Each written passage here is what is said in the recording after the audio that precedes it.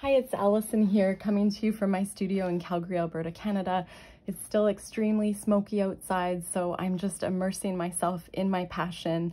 I'm in my cozy little art studio with the windows closed, and hopefully the lighting is not too reddish orange. I've had to stop my photography. I usually do photography weekly to put my art into print, and just the lighting hasn't been very good. So I am going to show you what I've been working on because I'm so excited. This is a draft project. This is called an oracle deck. Really, all an oracle deck is, the way I'm using it, is a deck of, right now this is wallpaper labels, but it's going to be a deck of cards, very similar to this beautiful deck made by Kathy Nichols Art. This is her synchronicity deck, where every card has a beautiful piece of her art and words and a story. She has a little guidebook that's attached, and I have her other one here, which I really love. I bought this one a long time ago. This is called a flower medicine oracle deck, and I just love botanicals. I love flowers, and I had purchased this because I thought, what a cool way to be inspired, you know, in the evening, just sitting down and pulling a card out of the deck. She has all the color meanings here, which is really neat. Not all decks come with this story. They don't come with a guidebook or meanings necessarily, but some do. So this would be an example of her card Wildflower Freedom. And these are just beautiful. I really love them. And they inspired me to take a couple courses on how to create your own oracle deck. So I took Kathy Nichols' class. She offers a wonderful class on creating these decks. I also am taking Elena Hennessy, who's amazing, and it's a very intensive course. I'm almost finished. And I also took one on Skillshare, and it's been really neat just seeing what different artists think about the process of an oracle deck and how they all teach it very differently, but there's so many learnings in each of their courses. And all an oracle deck is, in my mind, the way I'm using it, is a deck of artwork that I love, that resonates with me, that speaks to me. So for me, it would be considered what I call my art poetry paintings. There is a certain style of my work that I have put together in this deck. Now there's 100 wallpaper labels in here, but I am going to publish this deck into more of a beautiful card format. I'm thinking probably this size and with the gold edging, and I would use it as a way to reflect on my day, to reflect on a situation that might be going on in my life. I love the idea of sharing color and joy through art. So if my art happens to resonate with somebody else, you know, if they're going through something in their life, or if they just want inspirational artist prompts, I love the idea of being able to purchase a little deck of artworks and just pulling one out and reading the words. For instance, this one's saying "Weather the Storm." And what I'm going to do is write a guidebook that goes with each of these cards. So I have narrowed it down from probably 140 paintings. In this deck, again, there's 100, and I'm going to probably narrow it down to even more. I've decided I'd like to make multiple decks. But back to what an oracle deck is. Some people have heard of a tarot card deck, so this is a little bit different, but similar concept.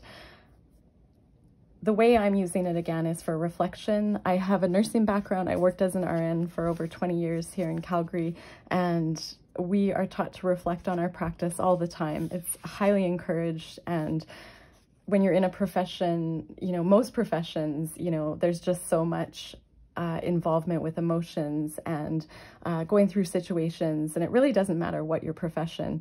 I just bring up nursing because that's a practice where they really, you know, we did a whole course on reflection, and I used to be graded on my reflective writing. But this is different. For me, I'm very visual. I have become an artist, and art is my life. I absolutely love it. And I love the idea of being able to pull one of my own pieces and sort of meditate on it, reflect on it. I call my work intuitive. I don't really feel that it's strongly intuitive, but it's intuitive in the way I put it together. I always have sort of an idea of the composition or the style, but it's still within an intuitive way that I put down the colors and the marks. And the longer I paint, the harder it is to stay intuitive, because I get in this rhythm where I just paint my own style all the time. I mean, it's what I love, and it's sort of what's come out of me. I'm sort of sidetracking, but this draft deck, I again hope to edit it down, write the guidebook, and I cannot wait to kind of get it out and publish it. This particular one is something I need to remind myself of all the time. Keep it simple. This is a very simple watercolor piece that I had done with some mixed media elements. And actually, I just want to give a quick shout out to Art Magic YYC, as he made all of this draft wallpaper deck for me, and he does all of my fine art prints on canvas and giclée, and almost all of these little works are available in print. We're just sort of getting our website up to date. So that's just one thing I wanted to say, is just thanks so much to Ken for doing this for me. He's an amazing printer. And it's just one person that runs Art Magic. I also wanted to talk about the purpose of this. So not only is it for reflections, but it's also for artist prompts. And so if you're a creative and for some reason my art speaks to you and you love the idea of like a handheld deck, I have a lot of my popular works in this deck. And not only is it an insight on, you know, something going on in your life, you can pull a card at the end of your day, or after, you know, midday, maybe after a busy morning at work, you could pull a card on your lunch break. And when you read it, I almost want the creative person who is using this deck to think of it as an artist prompt as well as a prompt for life. So as an example, well, I suppose this one came up, so keep it fresh. If this comes up, it's sort of like, okay, whatever's going on in your life, do you need to do something just to further along, whether it's education or update yourself somehow, you know, learn about something new? When you think of this as an artist prompt for, say, a beginner artist or someone who's stuck in their work, maybe you've been an artist for a long time, keep it fresh is, you know, that reminder to constantly consider reinventing yourself as an artist. We need to grow as artists, otherwise we get very, you know, kind of pigeonholed. We get stuck in our work. I do not believe that an artist just needs to have one style. I believe we can have many different styles, and it just takes that hard work and dedication and practice, just showing up and doing the work. Keeping it fresh is so important if you are selling your work, and two, just to keep yourself mentally stimulated, not doing the same thing every time, and making those brave moves on the canvas or on a piece of paper, and something that you feel, oh, this may not turn out, but just doing it anyways and taking that risk and keeping it fresh. That's an example of one of these cards. I also wanted to talk about these cards as, when I title my paintings, there's a lot of meaning behind the title. The titles are very much reflective of my relationship with my creative practice. This particular painting is one of my favorites. That's why I may have it on sort of the cover of the book if I choose to publish this deck in this format. This is called And There You'll Be. And I think about this painting, And There You'll Be, there's so much more meaning, but just to kind of narrow it down in terms of my meaning creatively, And There You'll Be refers to my creative drive or creativity being there for me at a time when I needed it most, and it finding me and knowing it's always there. The more we create, the more our inspiration keeps coming and it keeps flowing, and the more we want to create. So this painting, And There You'll Be, it also makes me think of, you know, someone in your life that they'll just always be there, no matter if they're here physically or not. this painting has a lot of emotion attached to it, and it was a really intuitive painting. It just kind of came out one night when I was painting it. And I won't go into too many more details, but it's all about how the title made me think of some words to go with the particular piece. And as you can see in some of these artworks, this one says there are brighter days ahead. You know, I've titled it art poetry because sometimes I add words, but to me it's a very poetic composition. It's very poetic with the colors and the marks, and I think of it as art poetry. This one's saying allow for abundance. So just different prompts, again, for like what's going on in your life, and also artist prompts, for this one, channel your muse. Who are your role models? Who are those influences, those people that you hang out with mostly? They say we're most alike the 2 or 3 closest people we hang out with all the time. Channel your role model, channel your muse. This particular painting was one, again, that just kind of came out, and it reminds me so much of my mother. So I do think of my mother when I paint.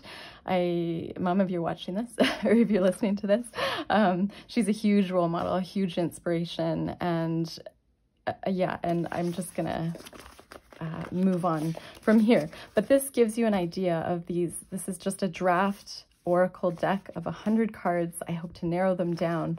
I'm so excited about them. I can't remember if I talked about how beneficial wallpaper labels are. This is a label that I had at a restaurant, so it shows my work. It shows the price. This was a canvas print that I'd embellished, how much I charge for it, and then how to find me on these QR codes. And businesses love this because you can just peel it off and reuse these labels, and it doesn't take the paint off the walls or the wood finish. I can't remember if I'd mentioned that, but I just wanted to, again, give a shout out to Art Magic for discovering that. That's pretty cool. And all of these little artworks did come from my artworks. This is an example of one that I just had that just went in to be properly scanned and photographed. And when it was scanned and photographed, I got this canvas proof. So it just shows the resolution, how it comes out. This is how it would come out in a high quality art print. And I really love the colors. This shows, again, those details because I really wanted to show the details of my work. That's a little bit about the print process. I designed these cards. I did another video on this earlier, but because I've made progress with my deck, I just wanted to show you all this and how easy a deck is to create, especially if you're a fairly prolific artist, or if you want to be prolific, if you just love creating. Again, I took these watercolor cards. I made these cards from a very affordable watercolor paper, and I initially had folded into a card format as to possibly reuse them, and I did tear them off because when I was photographing these, I do my own photography actually. When I was doing my photography, when it's in a card format, it was harder to hold flat on my easel, and you really want your work to be flat when you're doing photography. So I'm kind of getting into something totally different, but that's just what I do. These are little bases that I haven't finished yet. This is when I'm almost done. But the Oracle deck pieces originated out of all of my favorite artworks I've made over the last 3 to 4 years. And also I'm creating some that I thought would be cool just for the purpose of the Oracle deck. And what I did is just in pencil, I'd written down things that made me think of these colors, what words come to my mind when I see this type of card. And as an example, I have on here mysterious. Purple can be a very mysterious color. It can be one associated with royalty. I believe it was a very expensive pigment to make years and years ago. I think of embrace, I think of rest, and I think of dark and light and rhythm and acceptance. Conduit of light, I think of just the way I have these yellows. Yellow's a very joyful color. So that's just an example of a painting I've started and I hope to finish. I have a variety of colors in my work. This one I started to add collage. That was from a sewing pattern, one of my mom's old sewing patterns. I think they're called Simplicity. I really love the base of this one. I look forward to finishing it. And just playing around with, this is just collage, one of those Japanese papers, and I'm gonna just do something over top. I may or may not use that. You wanna make sure your images, of course, everything's royalty free. This one, I have some Japanese papers and I started to do watercolor rounds. So those are just the bases. I hope to do a video where we can finish some of these together. I just really want to show you how I've been working lately and how I've been working small. I love the idea of, again, cutting up old paintings and, you know, if I get a new art supply, working over top. And you know, it's a challenge for me to work small. So this has been a really fun practice. I'm used to working quite large, and working small I find takes me just as much time or maybe even longer. I love the idea though of repurposing old works that I know I will not go back to otherwise and create in a full painting format. So these were works that were very much practice works that I had cut up. When I looked at my work, I could see this little window of an area I absolutely loved, the turquoise and the oranges. It just made me so happy. And, you know, the whole painting didn't bring me joy, but this little part brought me enough joy that I want to go back and create over top of it. And same with all these little pieces. I don't know if it's typical for an artist to have trouble throwing things out.